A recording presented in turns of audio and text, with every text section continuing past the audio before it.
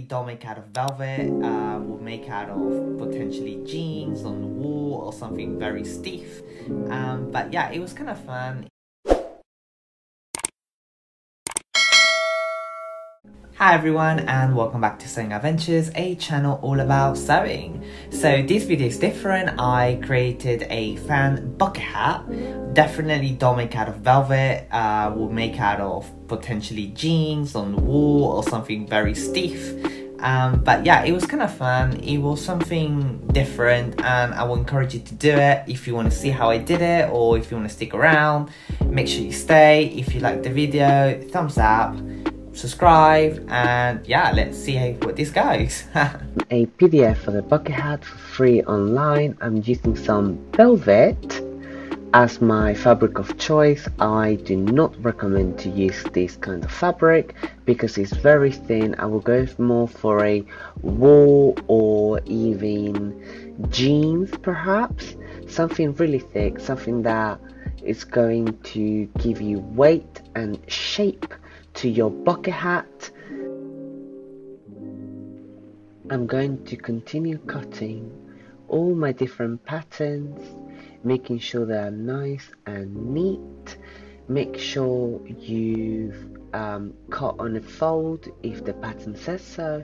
As you can see, I'm currently having 4 for those. I'm currently having 4 for those, and I'm going to be using some interfacing. It's the medium weight.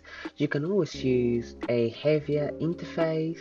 I'm going to be cutting my patterns, which I would then be ironing it to the fabric. Again, I will use a heavier fabric, not velvet. I will give it a good steam, make sure that is properly spaced and it's attached to the fabric very well. This may take practice. You might have to take your time and make sure you pass the iron a couple of times to make sure that it's secured, and you will see how it gives you that weight, extra weight to your fabric, and that's what helps you have a shape to your bucket hat.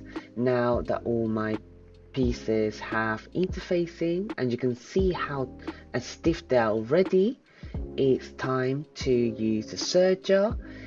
You can use a sewing machine, and here I'm just testing the right settings for this kind of fabric.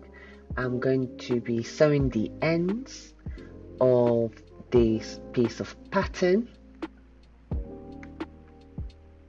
I'm going to be doing the same, just the ends, and as you can see, I did the ends. I'm going to do it in this order, but what I'm currently going to do is I'm going to fold it, and then I'm going to find my points, so then when I attach it to the other piece, because it's a circle, I know my points of reference and I can easily match them together.